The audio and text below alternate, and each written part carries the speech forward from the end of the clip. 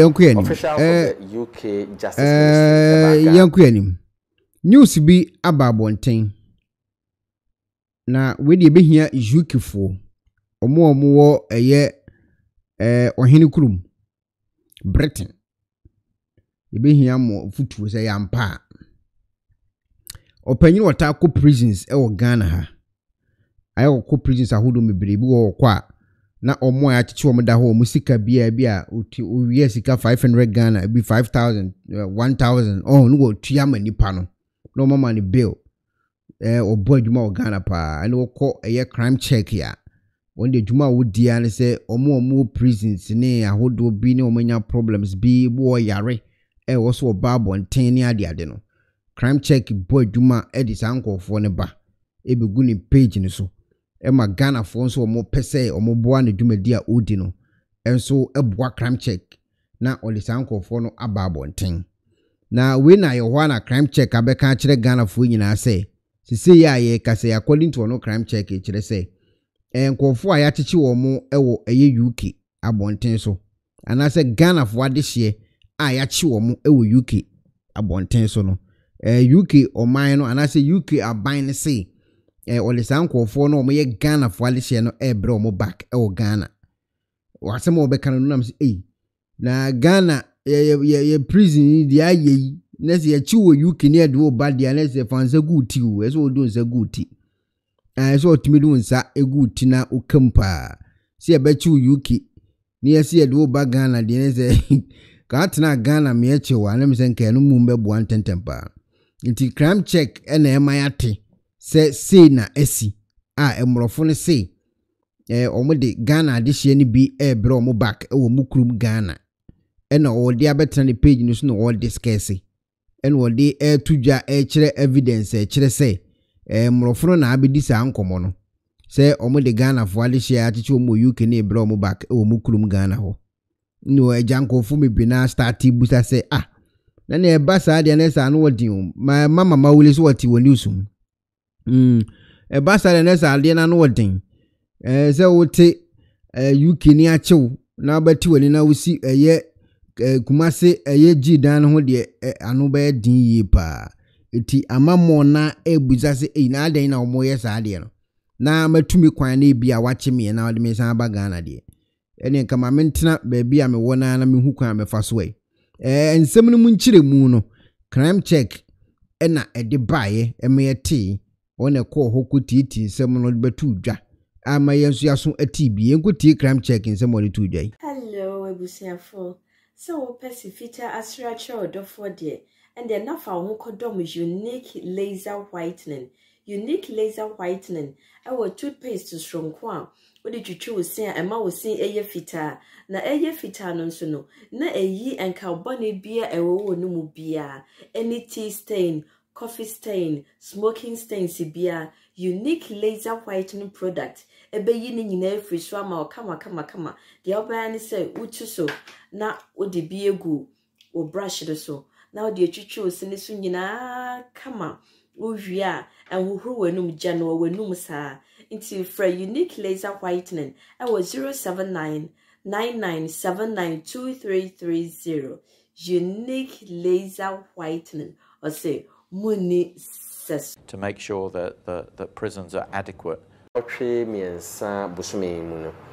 Officials of the UK Justice Ministry about Ghana, no be share a year. Institutions be ana crime check eka ho on be share the prison service ministry for the interior crime check foundation na yenso ye ka ho pictures here wo ho ya on ye be twetwen komo edit to yenim ese Ghanaian nationals omo UK jails 80 in all na sa 80 on person de won nyinara ebefie into mo be pay adwenkyere na answer na won de sa prisoners ya bafi yams ya kire won yen adwen e mo hu the conditions back home e kwan ya ye prisons ayema ebuso ene se won de nipa eba mpodi a ene necessary ye prison system no won sesa no mapi enye cells no nko the whole prison architecture UK abrochima money akọ Ghana for a won wo UK prisons na Ghanaian kasa UK ho anasa abrochenya UK kram ko se ye chill na ye do to prison e wo ha ene e se uhirihiri kra because of facilities no aid in reformation and rehabilitation e ho ena ni nyina wo nanso no ye hwe UK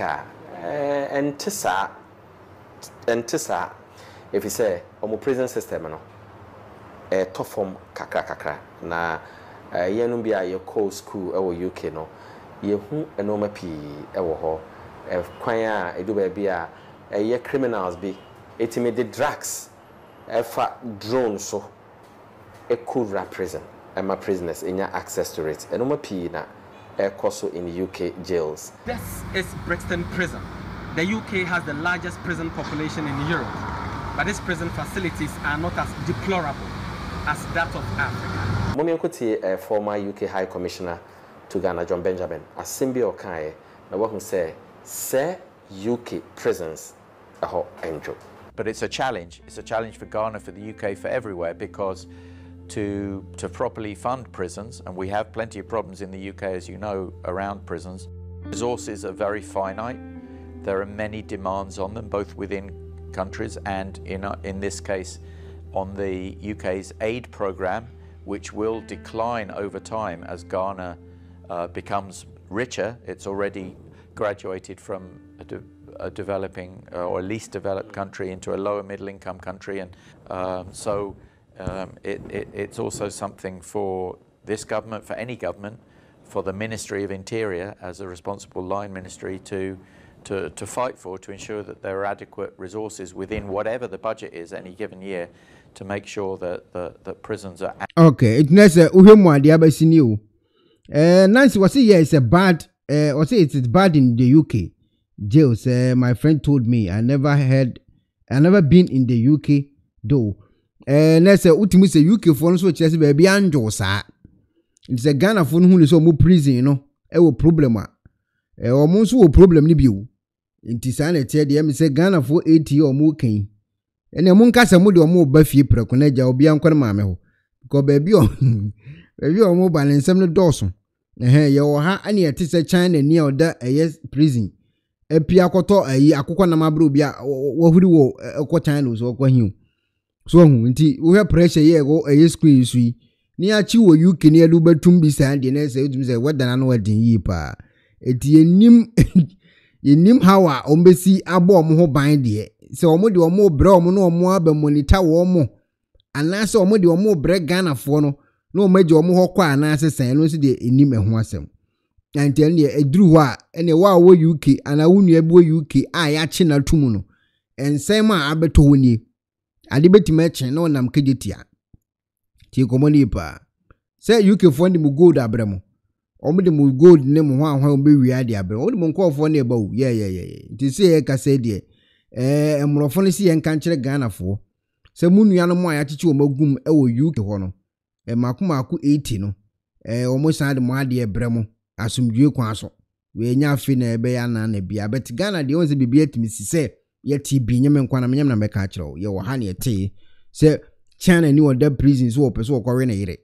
Emied ni ko hotel later omo ye prison officers ba kunya akokọ nam ene ma ba ko nzo anwa mo na ohuri wo na okoye so bibia betimasi nti so omo de omo ba be bo omo ho ban dia ene fine ba say sa ho ne de nsem bebre on de mitimi nka ho asem duru ho a mo ambete wo news mu Al Jazeera CNN mbete ho asem na mo kwa but wo UK ni achewa ene akwan onkofo ndo baniu Mpenefose bibiro wi asenti ne da ne atopno na ne pabone fonti e wo se wo bambo hu hia na ne papa mu de Pro Technologies ana me kan fama wo ane Pro Technologies. We are specialized in both sales and installation of CCTV cameras. Yeton esa install CCTV cameras in the South Ghana and NASA brochure now fear Ghana. Now beso CCTV camera installation. We need Pro Technologies and Ninsa we get CCTV camera installation, electric fence, automated gate, access control, video doorbell, and intercom, and satellite TV, home theater, so upebiato, and wato, and a pesebe install them out. Pro Technologies and our software. Na shenenso. Say mfidie nyina fra America brochimem ndi send papam na opade a manwene ho na ne bo nso da fom meche ye no the web brochimem ha ene branch e wo Ghana ye ni mo bra wo bre nti sika fa ye nsem semfanya japade ma wo Ghana wo da